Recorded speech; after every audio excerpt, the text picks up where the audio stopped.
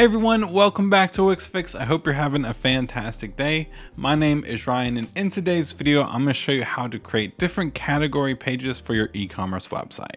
Let's go ahead and get started. So here in Wix, I basically just added the shop to our website, but let's go ahead and press Manage Products to open up our dashboard real quick. The first thing that I'm going to want to do is create different categories for all of our different products.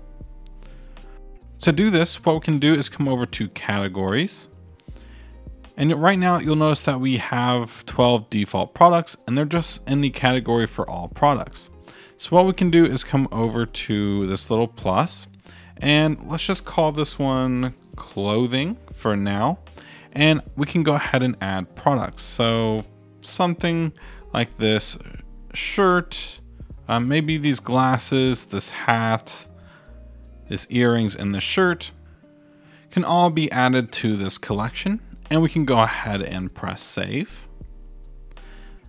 The next thing I want to add another category, and maybe this one can just be home goods.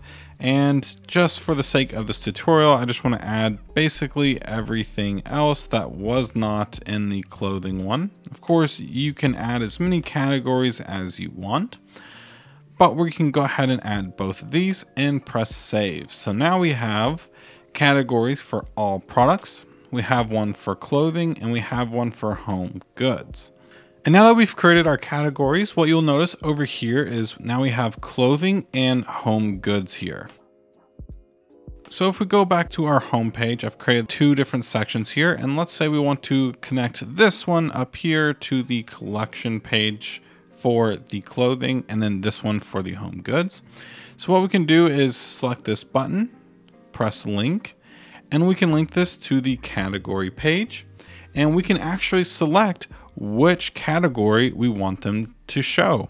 So we can select all products, or we can just select clothing and press done. Then for home goods, we'll go ahead and do the same exact thing. We will link this to the category page, but we want to link this to the home goods. So if we go ahead and press preview and we go to apparel, it's going to take us to the category page with the clothing automatically selected. Then if we go back to the home page and we select home goods, it's going to take us to the category page, but have the home goods automatically selected.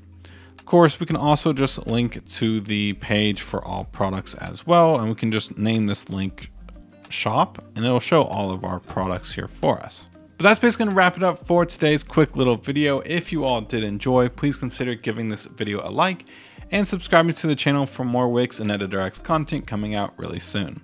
Thank you all again, and I'll see you on the next one.